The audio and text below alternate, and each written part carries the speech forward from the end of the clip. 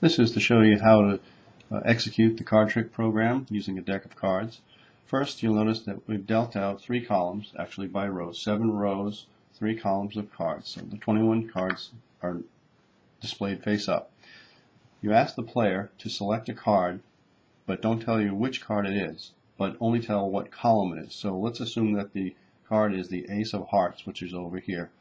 So the player would say, let's see, either in column 0, column 1, or column 2. So the player would say this is in column 2.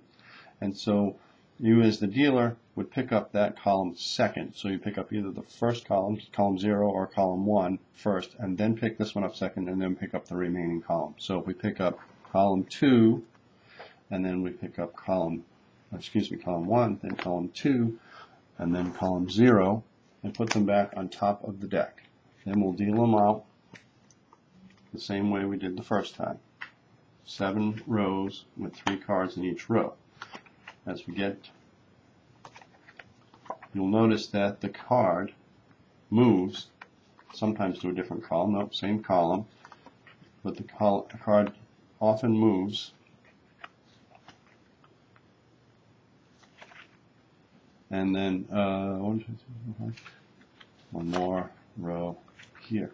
So then you would ask the player again, which column is it in? It's in column 2 again, 0, 1, 2. So this time we'll pick up column 0 first, then column 2, and then column 1, put it back on top of the deck, deal them out a third time.